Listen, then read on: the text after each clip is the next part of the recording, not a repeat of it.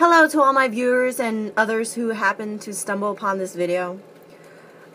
Jem here, and now I'm going to be doing a book review for the second book in the Sweep series called The Coven by Cate Tiernan. Here it is. It's not really that great of a photo because I have no internet, and I took a picture of this from the EPUB cover on my iPad. Morgan's powers are stronger than she ever imagined. She has visions, she lights fires with her mind, and her spells work miracles. When her boyfriend Cal, a member of the same coven, insists that witchcraft is in her blood, Morgan is confused. Her parents definitely aren't witches. They do seem to be keeping something secret, though something about Morgan's past. So my rating for this is an 8.5 out of 10. Well, actually no, a 9. I loved it, just like in the first book. So, where we left off, in the first book at the end, they find out Morgan is a blood witch. Being a witch is in her blood. She was born a witch. But her parents, her sister, they aren't witches. So, she gets to wondering if she's adopted. And in the beginning, it is revealed that she is.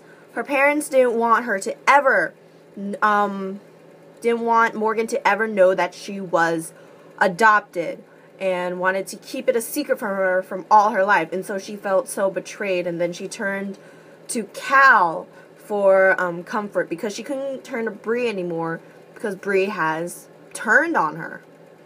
Bree used to be her best friend, and now she's turned on her, and now she's trying to deal with the thing with her parents, her sister now, and apparently everybody in Widow's Vale, the town that they live in, knows that Morgan's adopted, except for her. And so it got her to be thinking about all these things, and she wanted to try to find out who her birth parents are. She was able to get a piece of her birth certificate, read the name of her mother, and do some research on her. Find out what happened, find out the roots of her heritage. And she was able to find out all these things. But then there's still also the foreshadowing, like, what dangers are there right now? Because apparently, this is a spoiler, apparently some witch, a witch or something, killed her parents when they were in America. And apparently that same witch was killing the Bellwicket Coven, who Morgan's mother was a part of when she was younger. And so Morgan's mom, Maeve, I call her Maeve, I think it is, ran to America with her lover Angus, and so they're in America, and soon after, like 7 or 8 months after Morgan was born, they were killed by arson, because apparently they found they found runes just carved into their home, written and all this, and so people believe it was an evil witch or something. And then Morgan is just trying to deal with all of this. Like, her parents are now dead. The ones that she's been living with has been lying to her all her entire life. Her best friend has turned on her.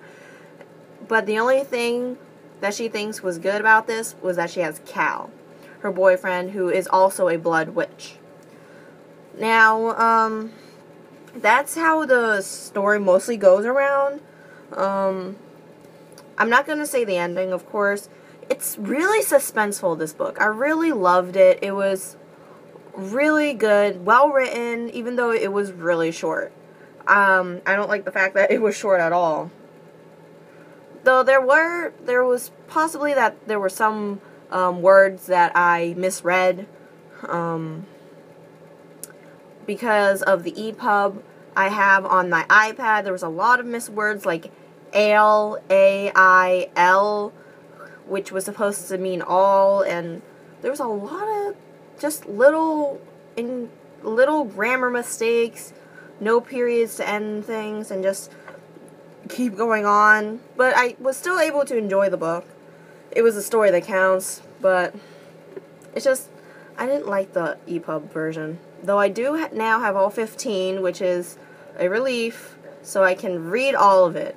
Apparently, I saw online that there's maybe a 16th book coming out for the series. I'm not sure. Although I am hoping to get through all 15 books of the series before the end of the year. Because they're only around 200 pages, not even that thick, about this thick, probably. And I'm going to be reading all of them on my iPad, so let's just see how this goes. It's the 7th of January. I'm most likely not going to be able to put this up until next week, unfortunately, because my internet only works on my phone.